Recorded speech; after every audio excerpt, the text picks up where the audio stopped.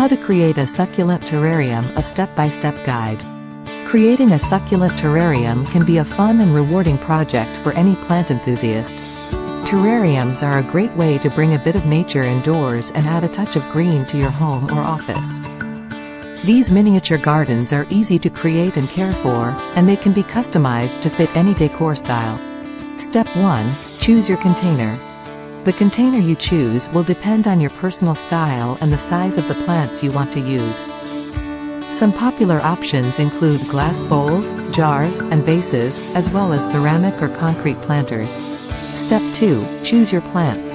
Succulents come in a variety of shapes, sizes, and colors, so you can mix and match them to create a unique terrarium. Some popular succulent varieties include Echeveria, Sedum, Haworthia, and Aloe. Step 3. Add your soil. Once you have your container and plants, it's time to add your soil.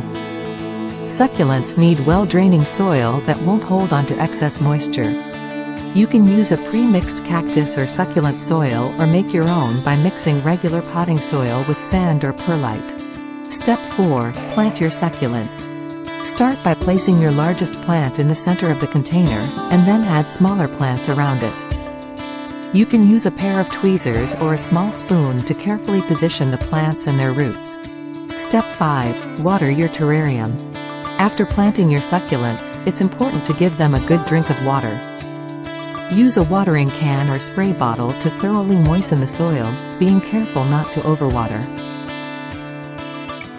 Step 6. Care for your terrarium. Congratulations! You've created your own succulent terrarium. Now it's time to care for it.